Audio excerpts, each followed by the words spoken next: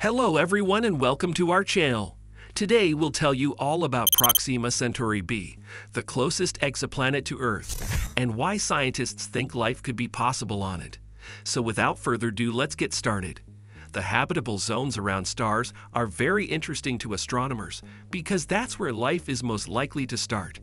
It's not a wonder that astronomers are very interested in Proxima, the name of the exoplanet that is closest to Earth. Proxima Centauri is the star closest to our Sun. It has a planet about the size of Earth orbiting it.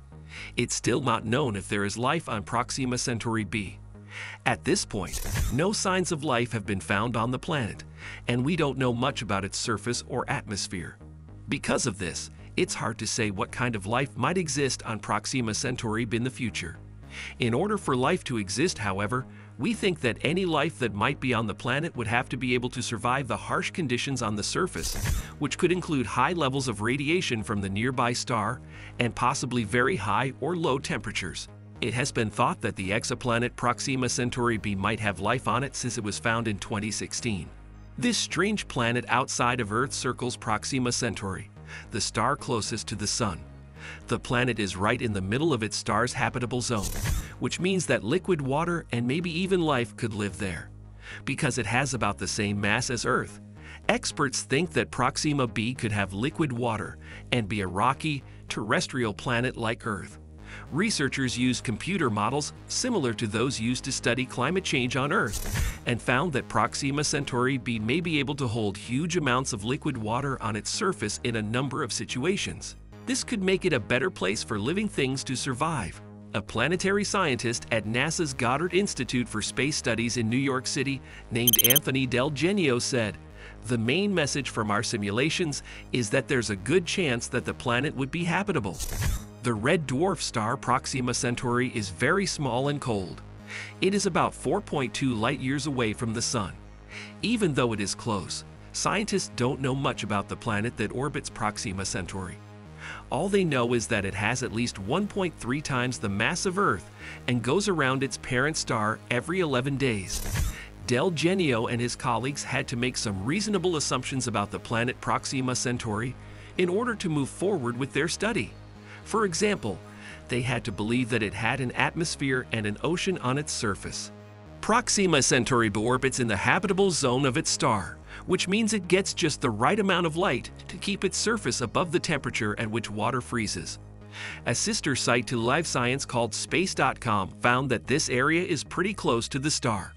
It's likely that gravity forces have locked the planet in place at high tide, in the same way that the Moon faces its parent star from the same side. So does Proxima Centauri b. Previous models, published in the journal Astronomy and Astrophysics in 2016, looked at a possible atmosphere on Proxima Centauri b.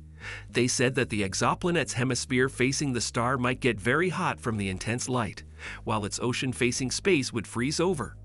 There may only be a circle of warm water on Proxima Centauri b, which Del Genio's team calls eyeball Earth. But the new models were more detailed than the old ones.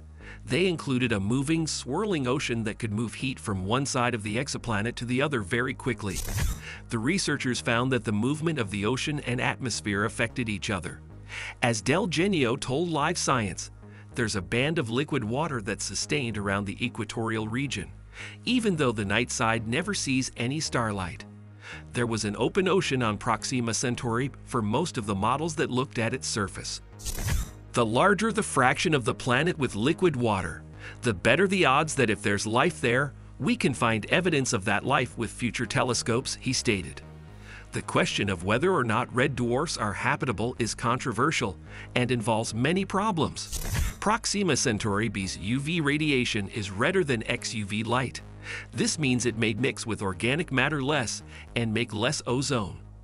On the other hand, star activity can remove ozone layers and expose people to dangerous UV rays. It might spend some of its journey outside of the habitable zone, depending on how eccentric it is. Oxygen and carbon monoxide amounts in Proxima Centauri b's atmosphere may be too high to be safe. On the other hand, high oxygen levels may help more complex species appear. If there are oceans, tides may flood and dry out coastal areas, starting chemical reactions that are good for life. These reactions help biological rhythms like the day-night cycle develop, which would not happen on a tidally locked planet without a day-night cycle. Tidal forces also mix the oceans and move nutrients around, and they cause periodic growths of marine organisms like red tides on Earth. Scientists used to think that this world, which is in the habitable zone of its star, had a mass of at least 1.3 Earth masses. The new measurement suggests that Proxima b may be a lot more like Earth, at least in terms of size, than experts thought before. One of the most interesting planets found in the solar neighborhood is Proxima b.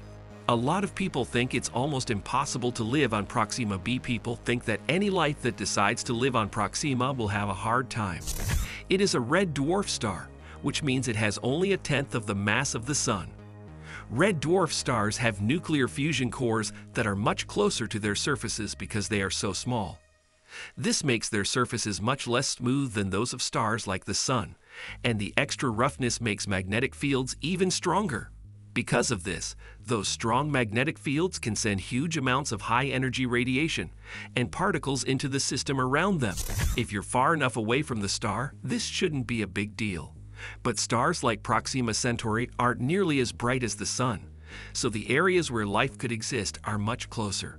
It's close enough that habitable might be too kind of a word. Astronomers thought that life on Proxima would be hard, but they didn't know for sure because they had to use readings from other stars like Proxima Centauri to figure it out.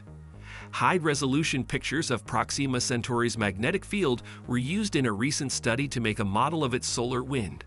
With more information, they found that things are just as bad as we thought they would be. Proxima gets about 1,000 times more energy from the Sun's wind than Earth does. Also, red dwarfs like Proxima Centauri live much longer than the Sun, up to many times as long as the universe is thought to be. This gives plenty of time for life to form.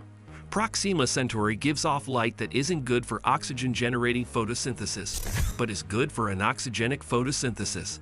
However, it's not clear how life based on anoxygenic photosynthesis could be found. Based on photosynthesis, one study from 2017 says that the productivity of a Proxima Centauri environment might be about 20% of Earth's. This would make it very hard for the world to even hold an atmosphere, let alone water. This doesn't mean that there can't be life on other planets, but it does mean that any life that does move there will have to deal with a lot more problems than we do. That's it for today, guys. Hope you enjoyed the video. Leave a like and comment down your thoughts on this, and don't forget to subscribe to the channel. Thank you for watching this video.